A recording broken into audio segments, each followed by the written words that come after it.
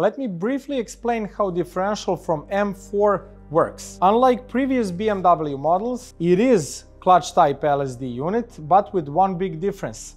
It has servo motor right here, which engages clutches through this system. Let's now check how this works.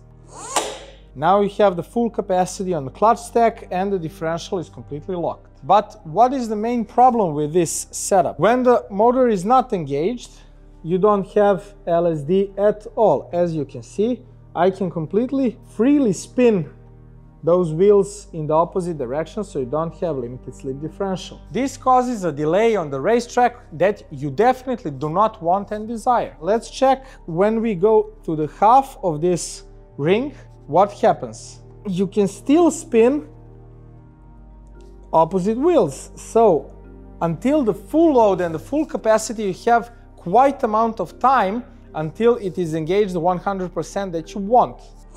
Like this. Now you can't spin the differential. But another problem occurs with this system. It has a lot of free play in the clutch stack that you can see here. That provides the delay that is not desirable for this system. It also provides a clunking noise, famous M clunk. You can see right here. So we got two bad things to deal with.